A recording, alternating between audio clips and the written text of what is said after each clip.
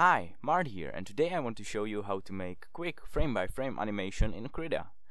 And I want to talk about what are in-betweens and how to use onion skin and timeline in Krita. So, let's start it. Okay, first thing you have to do when you open Krita is to change your workspace to animation. So you can see timeline, onion skin, and animation docker. To do so, you have to click on this little icon in the top right corner and select animation. After you select this, you should see timeline down here and onion skin and animation docker here. So let's go quick through these dockers one by one.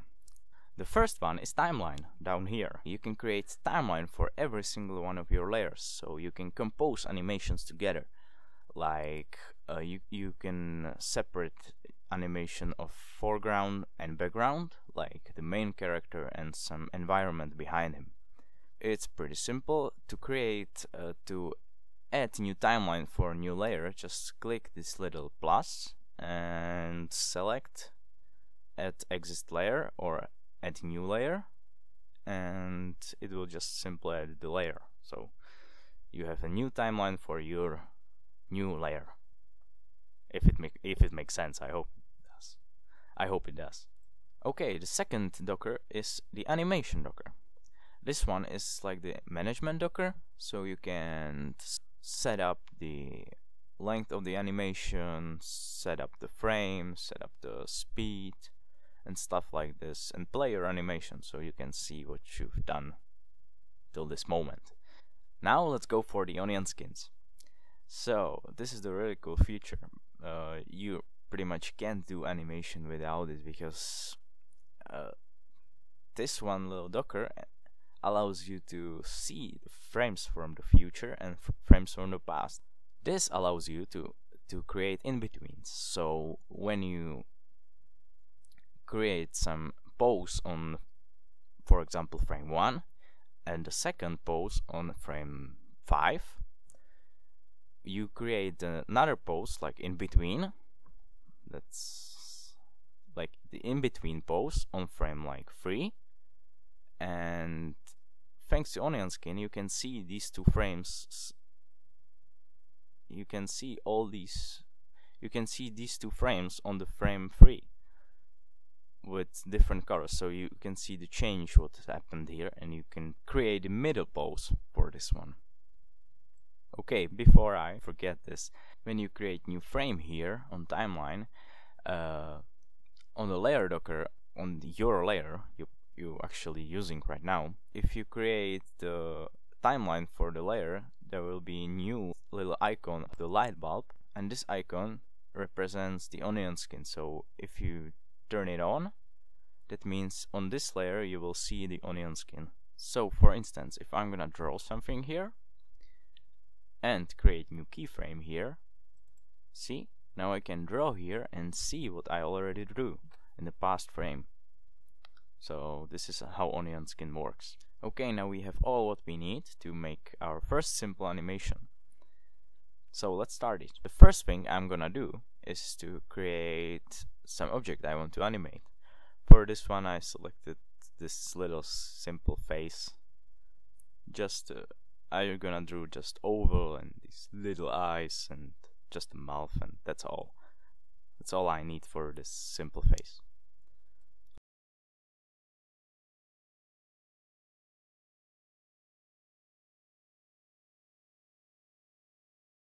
So now I want to know how long the animation should be. So for this one I selected like 15 frames. 15 frames is good enough, I think. It's really short and simple animation, so it's our first animation, so I do something crazy because it has to be simple and quick. So I select the 15th frame and create new frame on this frame. How you can see, the onion skins already working, because you can see this face I already drew, but now it has like this red shade. Now I have to decide what the final state of this animation will be. I don't know what. I think like this. The my initial idea was to create some kind of melting face, you know, so just probably go with just an eyes and brain and some little bit of goo under it or something like this. You know, like the skin that melted down on the floor, just a little bit of goo on the floor, something like this. I don't know. Okay, now let's create our first in-between. So we have what we got is the first frame and the last frame of our animation.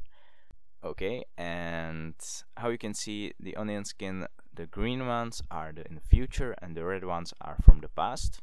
You can change these colors in the onion skin docker, like the right color and left color. It's pretty intuitive. Also, you can change the opacity of the onion skins by these blue slide bars. This is the second frame in the future and this is the second frame in the past. But you don't have to really change it because it works fine in this default. Maybe later in the animation when you have way too many frames, it's really good to turn off the range of the frames that you can see, just like in the one in the future and one in the past. Yeah, this helps a lot. Now we have to do some transitions, so I'm gonna create the new frame on the, I don't know, like 6th, 7th frame, something in the middle. Probably 7th when it's the 15th frame animation. Okay. Okay, to do some transition, I have to figure it out what's the middle point of this animation. So the face should be kind of melted, but not yet melted, you know.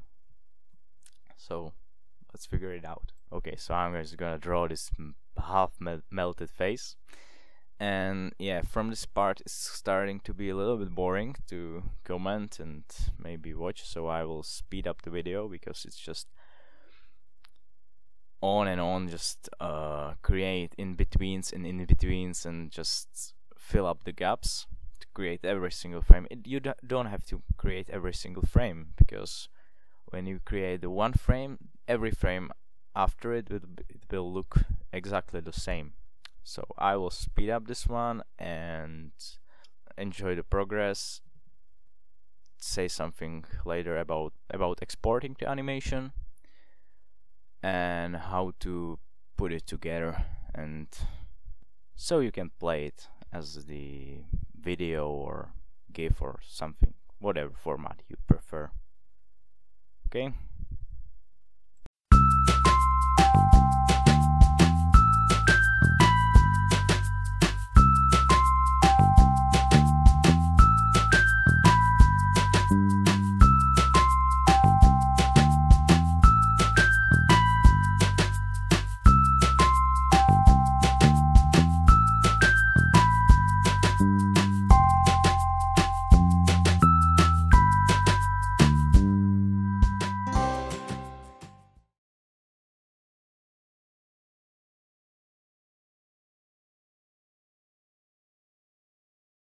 So now when I'm satisfied with my animation, how it looks and everything around it, I want to export my animation.